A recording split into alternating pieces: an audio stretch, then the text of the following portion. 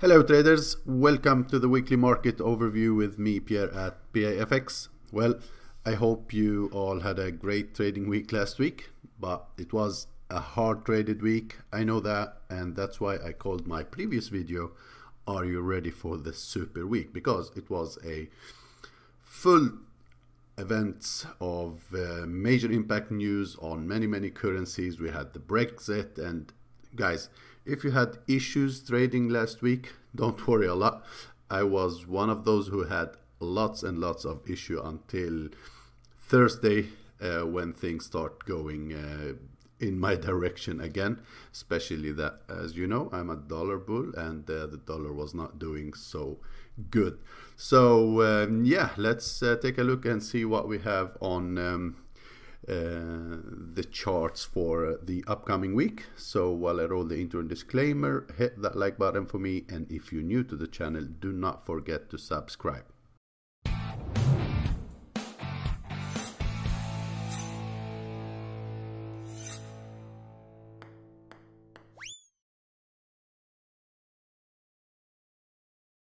So welcome back, guys. We will start with the EURUSD top-down analysis from the weekly and down. This one was a pretty interesting market. As you see, we tested all the way to almost the top of the channels where we have all the body of the previous weekly candles here, to then go back down all the way. So what happened, we will talk about right now. Just give me a minute to show you the daily chart where we broke above this trend line, and I did send tweets and over my Facebook channel as well, Facebook page I would say, talking about a very crowded trade here, and I said, guys, they won't make it easy for you, so be aware of that. And we really saw that very big spike to the upside, broke the channel, the trend line. And what I really was looking at is I wanted to see if the EURUSD gonna close above this previous high on the daily. That would signal to me that we should be now start being maybe a little bit bullish and expect a higher continuation to the upside. Now that did not happen on Wednesday. So if we go down to the 4-hour time frame, what we have here, this drop here was the dovish, Draghi and ECB. So we got a very strong drop that did break below everything, and it was like the last line of defense, to then see the market start correcting to the upside. Already here people start getting short, and I start saying, guys, take it easy, wait a little bit more. We waited until the trend line, this area. I went short as well, but I was also expecting a shake out, so I hedged my position. We got shake out here. It was a very strong move to the upside, took out many people, stops here, stops above this previous high, to then start correcting to the downside. And on Friday we got those very bad PMI numbers from both French manufacturing and German manufacturing. There was low, the lowest so far. And if we take a look at those numbers, I'm talking about the service PMI in for France, and the German flash manufacturing PMI 44.7. This is the lowest by far now, and entering a very important contraction area now. So everyone start being bearish on the euro and stocks and everything like that. So we've got this very strong drop to the downside. It was a great trade shorting the rallies on the euro. And here we are today. So the 1.13 is still a key level. If we look at the daily, we went back to that 1.13 area. Again, it is a key level that been acting as support. And on the 4-hour, we have this first drop, correction, another drop on the news event. So what I'm watching for now is this area. If we take a Fibonacci retracement for the whole leg here, we see that we have the 38.2 at this level. And if we take another Fibonacci retracement just for the last leg we had after that correction to see if we have a nice cluster of Fibonacci's, we see that we have the 618 also of this leg happen to be at this area. So this area is my kill zone for next week to sell the rallies, especially that we have 38.2, 618, we have the trend line, we have this previous structure break here, as you see. So this is a nice area here. This candle here is when we've got the dovish Powell. So when the Fed FOMC, we've got a dovish statement, and everyone went long euro, while I was saying short rallies, guys. So here we go again. I'm really interesting to see this kill zone get reached, to see if we're gonna get any bearish evidence to take another short back down. The first trouble gonna of course be once again 1.13, and if we have a strong daily close below that, I will keep shorting rallies on the euro toward the previous lows once again. Now, if the euro for some reason start getting strong again, which I don't think it should be, then I want to see a break above this high to change my mind. Okay, so this is my idea for the Euro USD. Sterling USD is the one that been going against the dollar on Friday and also late Thursday when we reached this key support level. 1.300 is a major area that we do know it been acting as support and resistance. Previously we are talking about this level here, that is really a key level, and where we also have the 200 moving average on the daily just below that. And for the sterling, actually nothing of economic release matter right now.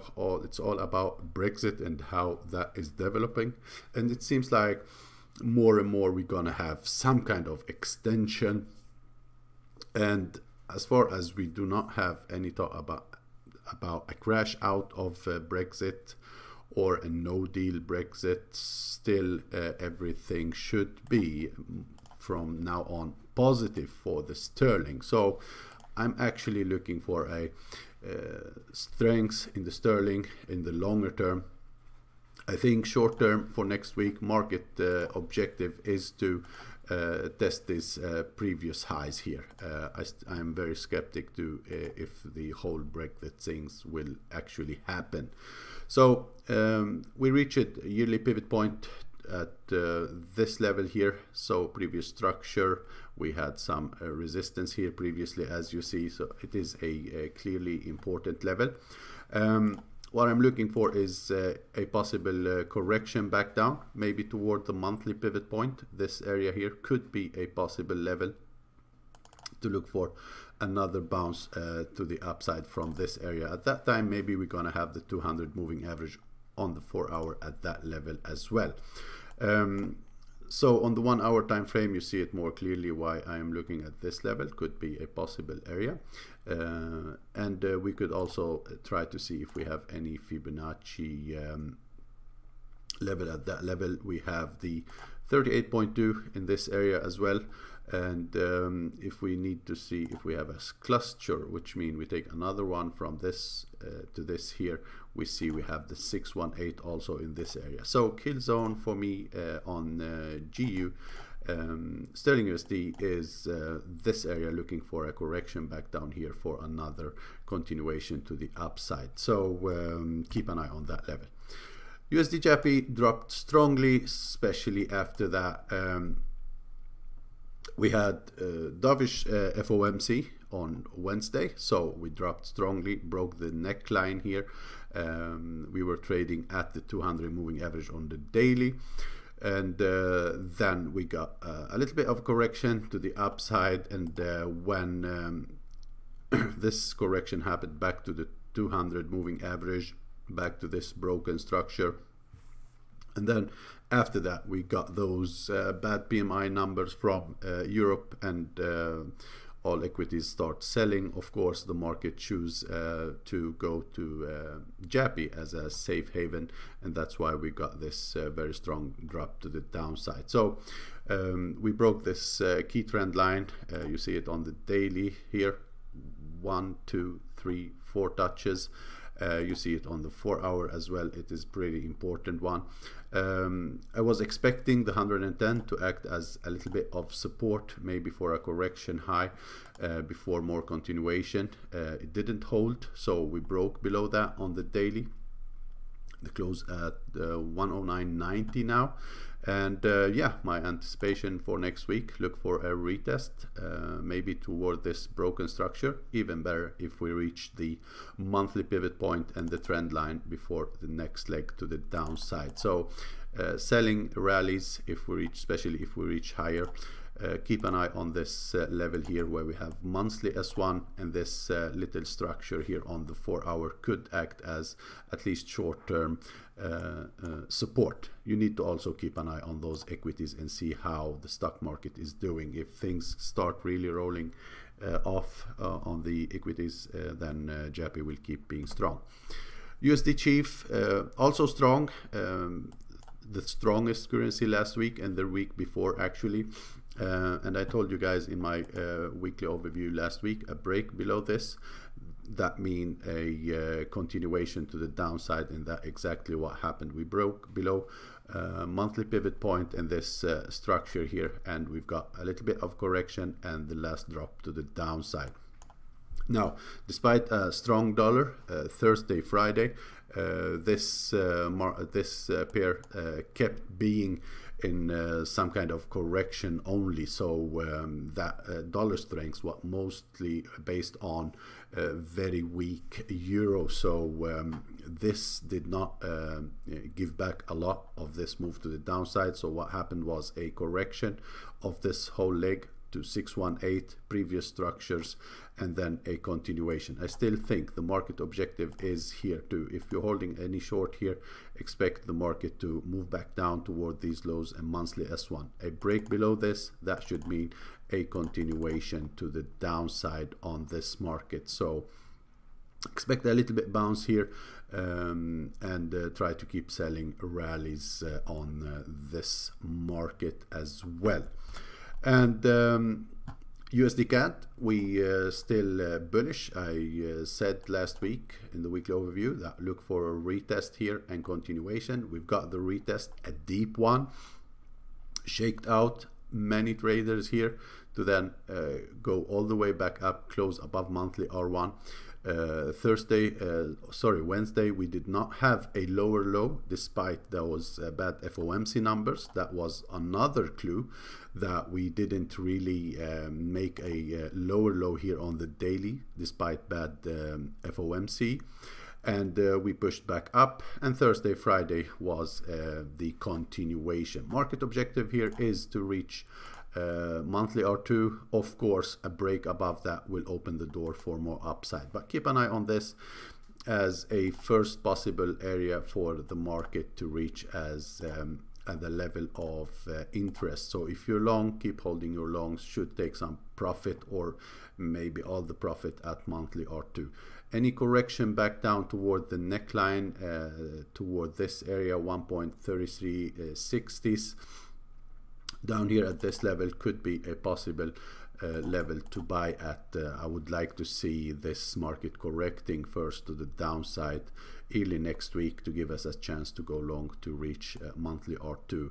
If R2 is broken and these previous highs taken out, then we look for another leg to the upside toward these levels up here on this market. So yeah, Aussie USD, here we have the daily time frame.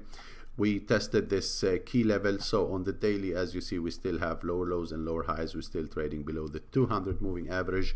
We tested monthly pivot point, and we tested this previous level coming from these levels down here, as you see, and got rejected. We got a shooting star formation at this area here, and Friday we had a close below the previous day. So still looks like on the 4 hour as a strong push to the upside, but the thing is that we did a correction, a very deep correction, showing that the bulls are not really in control, and we maybe keep pushing lower. Now this trend line is not the best one ever. We have 1 touch, 2 touch, then a fake out below it, but then we tested here, we tested here. I will use this trend line anyway, but the thing is, we cannot say that we are in a down continuation before we see this broken. So I see a possible market objective maybe is to reach this low, test this area, and we're gonna see if we're gonna have a bounce from there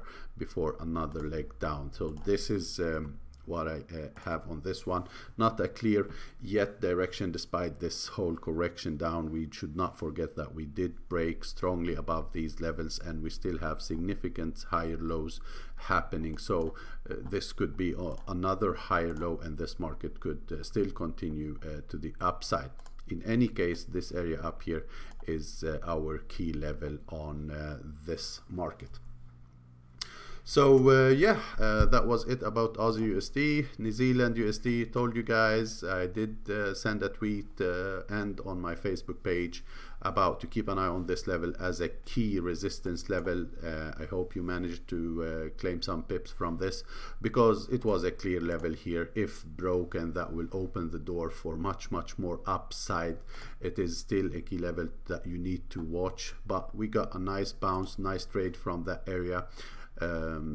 Almost tested this level to the pip before start going to the downside. So here we are now once again. Let me take these off. So we were talking in my room that break, retest, continuation. We've got retest, we got the continuation, but it wasn't a clear continuation because I want still to see a break below this area. Yearly pivot point, 200 moving average on the 1 hour. If that happens, I still think possible market objective is to continue toward this level once again. If you're holding a short, look to take some profit, and if broken, then we keep pushing down toward monthly pivot point on this one. So yeah, guys, that was it for today. Of course, I will be doing all these and some more to our subscribers in my trading group. If you are interested to get these videos each and every morning, followed by daily update, chart update each and every day during both London and New York session with explanation of what's going on, fundamental news, and many things that may help you toward a good trading day and trading week, then you are welcome to visit my website. The link is down here in the bottom of the screen, and I still have the 14 days trial. All you need to do is use this coupon code trial before you sign in. Write in that before you sign up, and you will get 2 weeks for only $1. And as I said, you will have lots and lots of information. I can show you a little bit how we do things. We do have this update by Pierre channel where I do send these charts day in and day out. Every single day you get fundamental news, and of course every single morning a morning briefing about the markets and what to expect, as we have like this Friday. All this happened only on Friday, just in this channel. We still have fundamental news channel where we do send lots of fundamental news, both me and other traders in our trading room. So you will really get all you need to know about what's going on in the market, both daily, weekly, and in every session. So yeah, that was it for this week, guys. Thank you very much for watching. See you next week. Bye bye.